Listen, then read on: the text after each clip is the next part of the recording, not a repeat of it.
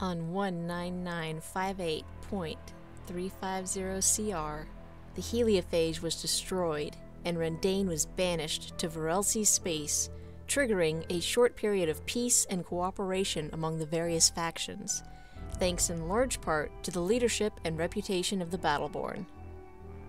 Only a few months later, during an expedition on the part of the Battleborn to explore strange happenings in the heart of Ekinar, Rendane was returned to our universe by the Varelsi. Weakened by aggressive Thrall explorers, Varelsi invaders, and an ancient Aztanti guardian, the Battleborn were unable to defeat Rendane before he escaped the planet.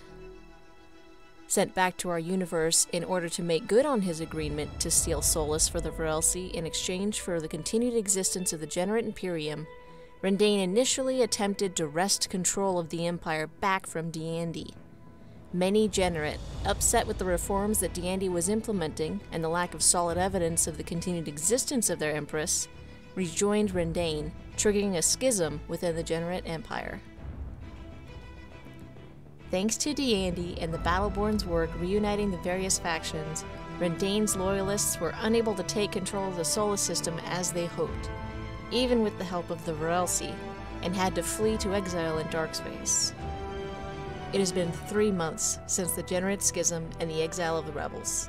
Each day, the united factions expected Rendane to launch a new attack, and each day has only created more questions.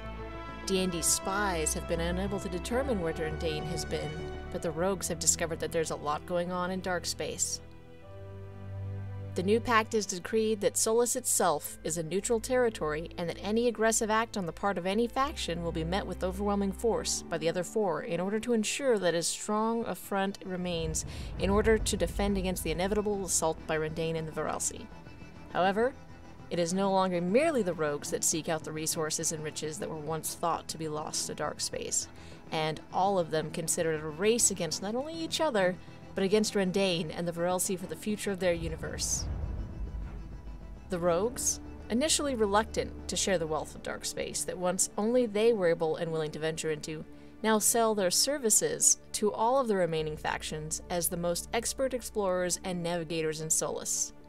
Rumors still emerge, but are quickly quashed, that some even sell their services and spoils to Rendane as he wanders through Darkspace. The Eldred seek to reclaim from Darkspace which was once thought lost.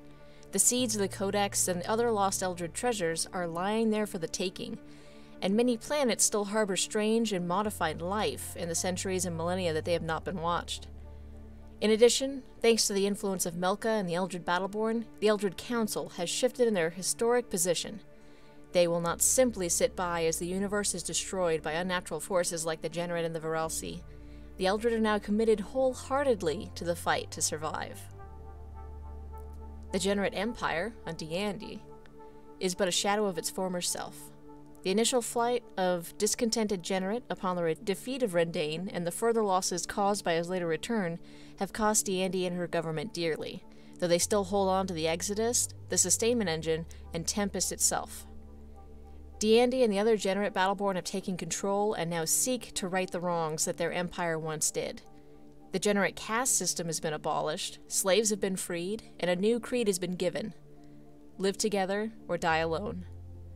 There are still mutterings of discontent from those who grew rich from the old social order that chose to remain loyal to the Empress, but those who the Generate Empire once ground into the dirt in order to build their great edifices finally have a chance at a bright future within the Empire, though age-old prejudices and economic inequality still cause problems.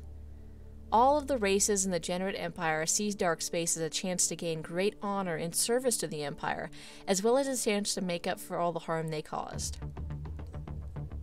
Little has changed for the LLC.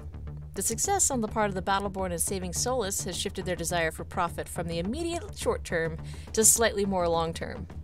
The discovery of lost wealth and technology in Darkspace has caused a similar shift. Rather than trying to own as much of Solus as they can, they're now focused on owning as much of Darkspace as well. Some of the merchant guilds have funded their own excursions, while others are happy enough being paid to equip those they deem to be too risky to be profitable. All in all, it's still largely business as usual. Strangely, the Magna Carta still remains silent, with many AI and interested parties trying to seek it out, whether it fled to dark space or remains within the Ark fleet. For the UPR, the lack of resources and, more importantly, living space quickly overshadowed any short-term satisfaction derived from the defeat of Rendain. Unable to militarily colonize any of the planets or moons remaining within the solar system, the UPR now seek to ameliorate the problem of limited living space and growing population and finite resources for defense and expansion in dark space. The UPR was able to extract the technology that Degenerate used to migrate Tempest to the Solus system and are now building their own planet mover, with dark space exploration teams being sent out to find additional resources for the mover and suitable planets to bring to Solus once it is completed. The age of dark space exploration has officially begun.